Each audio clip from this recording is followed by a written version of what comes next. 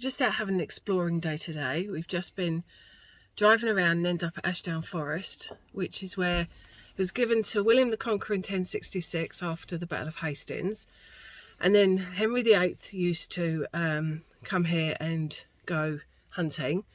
And where A.A. Milne is reported to have done the scene, or not the scene, written about poo sticks, which is where Christopher Robin and Pooh throw a stick over a bridge and it goes down. And they pay poo sticks, so it's quite a famous little place. It's cute, eh? Yeah. It's a little bit muddy, so we couldn't really go very far. Christo looks like he's just walked through. Christo looks like he's just walked through a mud pile. Look at the state of you. We're just at Beachy Head. It's lovely, but wow, it's windy edge. You don't want to get too close to the edge. There's a lighthouse down there as well. I don't think we can go for wind. Christo, please come away from the edge. It's a cold day, but wow, it's beautiful out here. Just been for a little walk on Beachy Head. I don't know if you can tell, but I'm a little bit windswept. Yeah, just a little bit. Just a little bit. Christo's alright. I took my hat off, neck minute. Woo! That was hard work, man. So, we today are in Winchelsea. There's a bit of a story behind it. We've had a bit of an issue with our bathroom and we're getting it replaced, so we've had to come away for a week, which is fine. It's, you know, it's a horrible time of year, but who cares? Anyway, we're driving to Dover Castle. Everywhere we're trying to go today is closed. Everywhere we try to go today is closed. So we drove back towards where we're staying, and then I had to go to the toilet. And you know, as you get older, your bladder waits for no man. So I said to Christo, quickly, find me a public toilet. So we were driving along and I thought, oh, we'll go to the seaside because the beach has normally got a public toilet. Get down there, everything's shut. It is February. Oh no, it's 1st of March today. Whoop, whoop, first day of spring. So we went to Winchelsea, wasn't anything there. So I said to Christo, you need to find me a public toilet now. Anywho, he takes me on this steep hill and we end up in Winchelsea. We just had a lovely lunch, which I will insert a picture of here, down here. Quite reasonable. Sandwich was massive. We shared one because it was so big. And now we're going to look around Winchelsea. Oh, I wonder if that's Canberra Castle. I wonder. Yeah, there's a Winchelsea is a it was founded in 12 something or other by someone. I'll look it up. It used to be down by the sea, but that got taken over by the sea. So now we are on the top of the hill. It was 1255 AD it was founded, and we're just about to go in the churchyard, and we just found out that Spikemilligan is buried in there, so we'll show you his grave. And now to this, which I think might be Canberra Castle. So stay posted, folks. There's some ruins here, we're not entirely sure what they are. We think they might be Canberra Castle, but we'll go and have a look and let you know. You'll know when we know. That's John Wesley's Chapel, which was erected in 1705. He was the founder of the Methodist Church. Wow. Yeah. And then across the road, this looks like an old church. This is a Canberra Castle. No.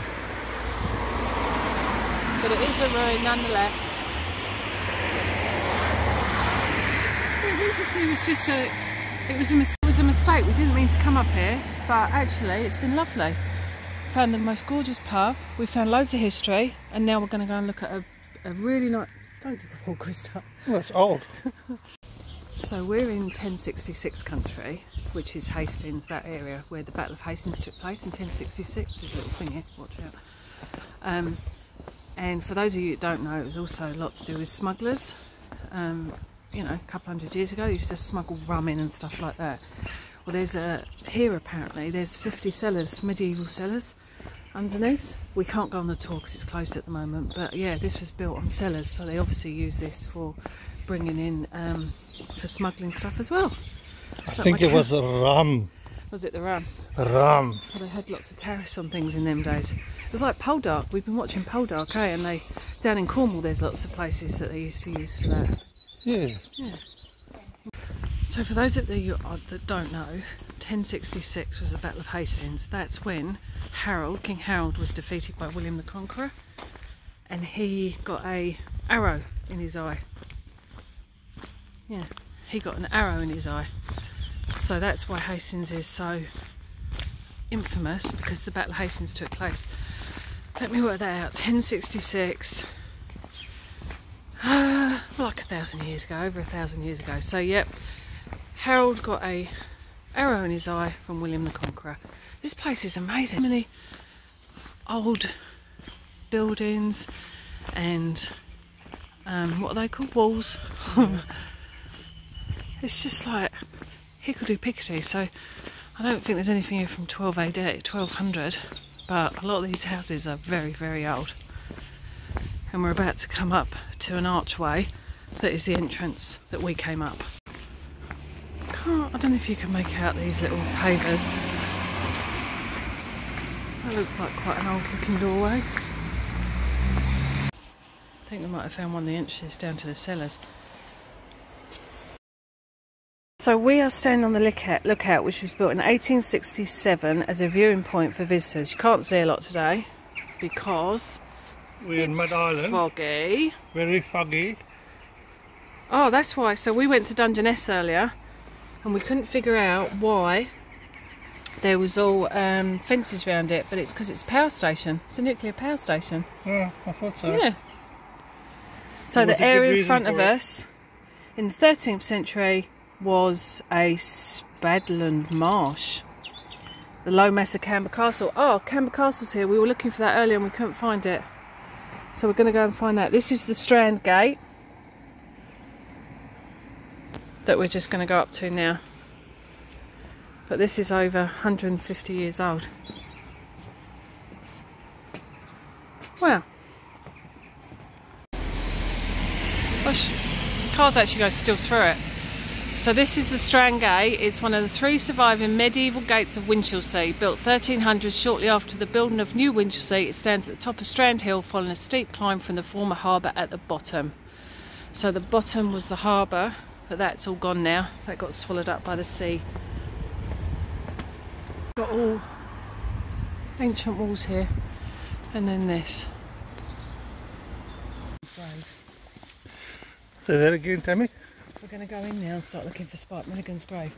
This is the benefice of Winchelsea.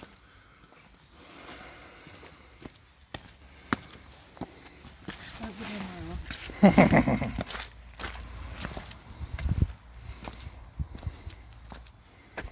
All the daffodils. Good. You need big arches on the outside of the church.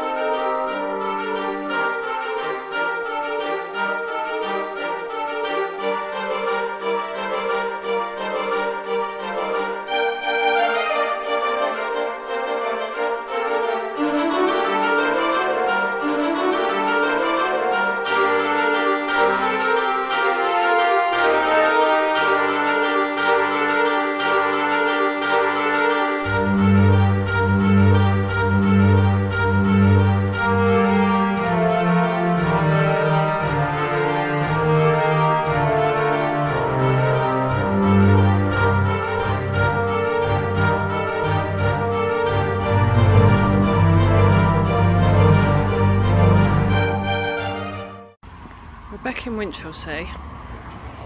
I'm sure none of you really care, but the battery ran out on our phones the other day, so we couldn't get what we wanted. I really want to find Spikemilligan's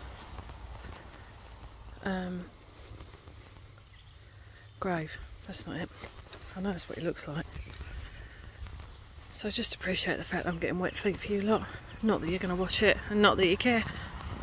Right, I think I might have found out which one it is.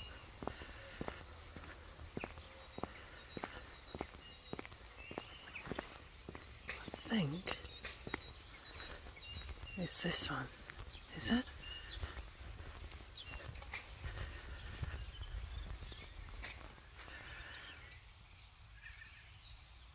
Nope. Oh, it's that one. The one with flowers. Oh, the one that's got a well-beaten path to it. Duh. That would have... See? Idiot. and it's got some flowers on it.